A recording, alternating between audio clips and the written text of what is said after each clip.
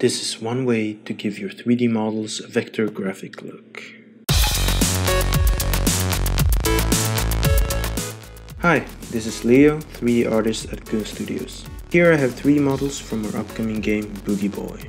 A red truck from the teaser, a blue car, and a plant monster.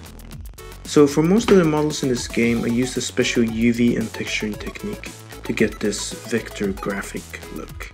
And what that means is graphics that never get pixelated no matter how much you zoom in. Like graphics that comes out from Adobe Illustrator and maybe Flash. For example, for this plant guy here, you can see that it never gets pixelated no matter how much you zoom in. And here are the textures I used for the models. As you can see, simple color palette style textures. Thanks to the simplicity, I'm able to compress both of these textures to 32 by 32 pixels and even lower. To get this effect, I'm simply grabbing specific polygons on the model, taking the UV of those polygons and mapping them onto the color palettes I want. The polygons are the colors in this method. To do this in Maya here, I select all the polygons that I want to put in a color square, go to the UV editor, polygon menu, and select split UV, and then put the polygons into the color palettes you want. But one thing to notice is this. This method requires the model to have certain topology, like the shadow part of the pot here.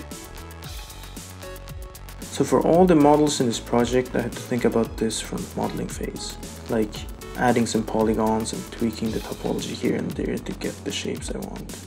For optimizing reasons, polygons are actually cheaper than textures. So if I can compress the texture really small, adding few polygons actually doesn't matter so much.